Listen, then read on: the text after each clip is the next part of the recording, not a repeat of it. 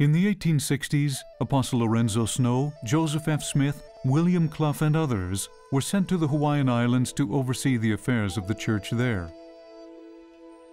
Upon arrival, and attempting to go ashore in turbulent water, they left their steamer and boarded a small boat.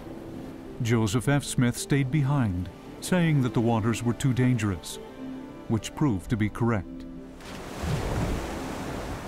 As they crossed the offshore reef, huge waves capsized their boat. All of the men were safely rescued except for Lorenzo Snow, whose unconscious body was found in the water, partially covered by the overturned boat. His companions brought him to shore and worked for nearly an hour to revive him. In the Journal of William Clough, the alarming scene was described.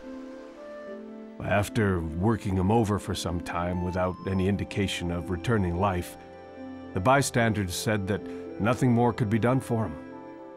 But we did not feel like giving him up and still prayed, with an assurance that the Lord would hear and answer our prayers.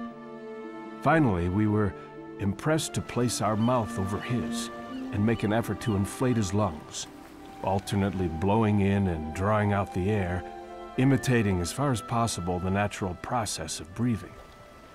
We perceived very faint indications of returning life. These grew more and more distinct until consciousness was fully restored.